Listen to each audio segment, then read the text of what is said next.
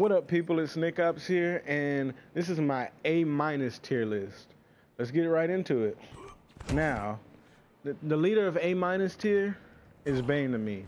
Bane is a very good character. He can ignore projectiles like with this run right here and just pop his trait. His trait gives him access to a lot of damage, but when it runs down, he has some of the worst damage in the game. And so it's kind of like a double-edged sword. You gotta know how to use it. That's why I don't think Bane is really a beginner character, even though he has a lot of beginner things. He has good command grabs. He can tick off of a lot of things. Like, he can tick off of that. What a tick is basically if they're blocking and you do the move after and they still get hit, like that. He can do it off of his down one like that as well. He can also do it off of his uppercut. Boom. He can also do it off of this string right here. And I think he can do it off of his overhead as well. But, or can he... Oh, whatever. Anyways, he has a lot of ticks. That's basically what I'm trying to say. And he's the type of character, he can beat anybody, but he has a few bad matchups, but his damage output is so good that if you have the reads with this character, it'll go a long way. It's just the only thing that's keeping him at A- tier is the execution that goes along with using this trait, because you have to manage that trait to make Bane an effective character. Now, that basically covers Bane. Let me go over to Robin. Now, Robin is a character that a lot of people thought were bad at first, and a few people still think he's bad. But people were playing him wrong. People tried to play Robin like this aggressive character, like in your face all the time.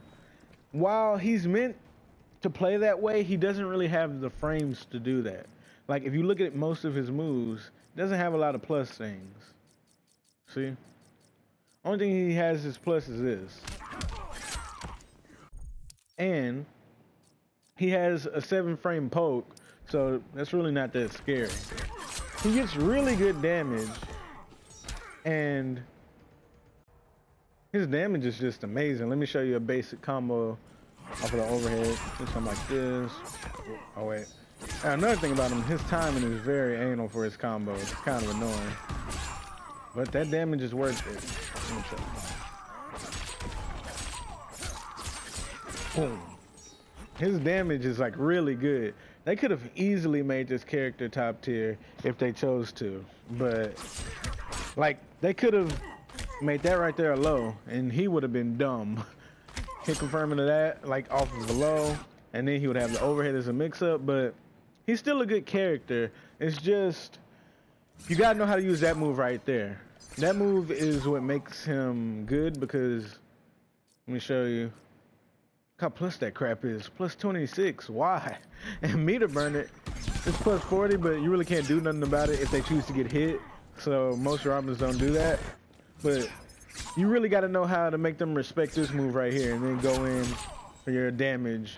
That's really it when it comes to Robin. The people that think Robin that Robin is bad, they don't know how to use this move right here, and they don't know when to use it.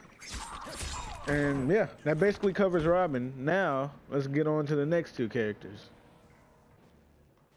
Next we have Green Arrow and Firestorm. Green Arrow, he's a good character. He does very good damage. Let me show you right here. Lay that a bit.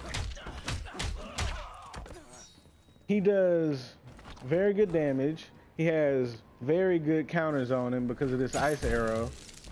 You can come in and get a combo off of that. And he has very good corner damage too if you do the combo with this. This ain't optimal, just showing you like a good example of how much damage you can get in the corner. His bow is really good to me because it does a lot of chip damage. Like, look at this chip right here. Look at that. That's some beautiful chip.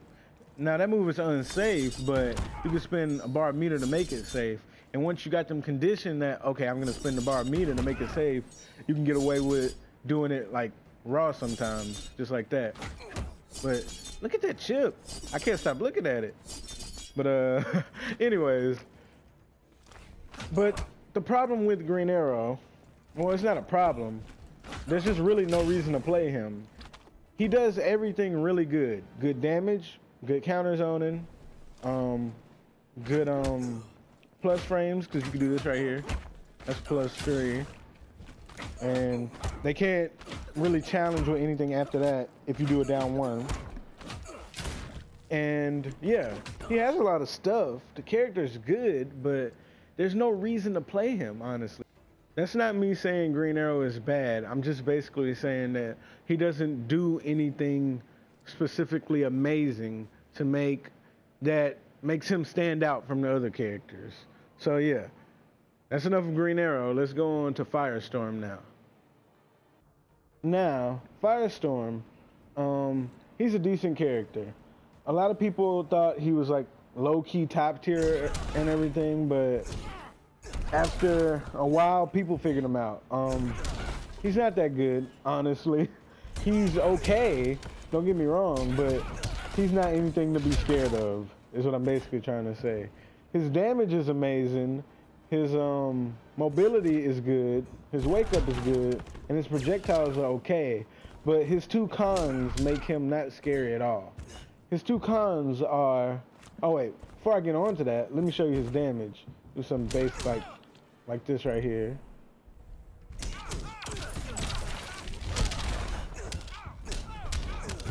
That damage is beautiful. Or, oh wait, drop the last part.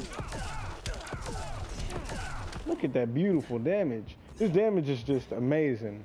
But now let me get on to his two cons. His cons are his range, which is terrible.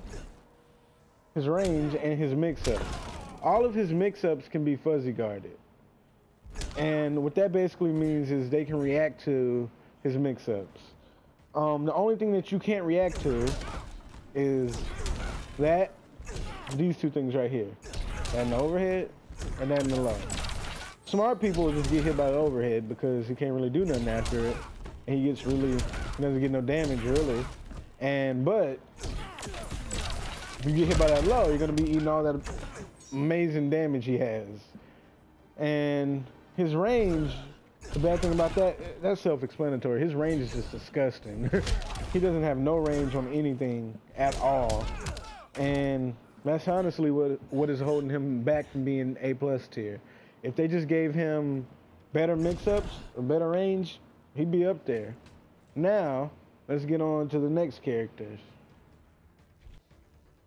My bad, last character we have in A- tier is Cyborg.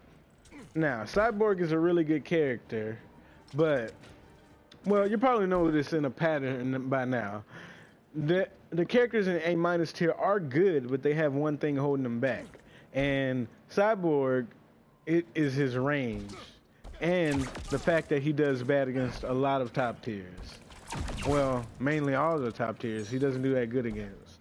And his damage is good. Let me show you like a basic combo you can get. Do something like this. Easy damage. Like his damage is very good. Look at that. Easy. He has some good easy damage. Some good zoning. A good trait. He has what are the rocket moves? Like honestly, I don't know this character's moves, so just look at it right here. Oh yeah. See? That move right there, he can end his combos with that, zone you pretty good. Yeah, he's an average basic character. He'll do good against most of the cast, but when it comes to top tiers, he just falls off bad.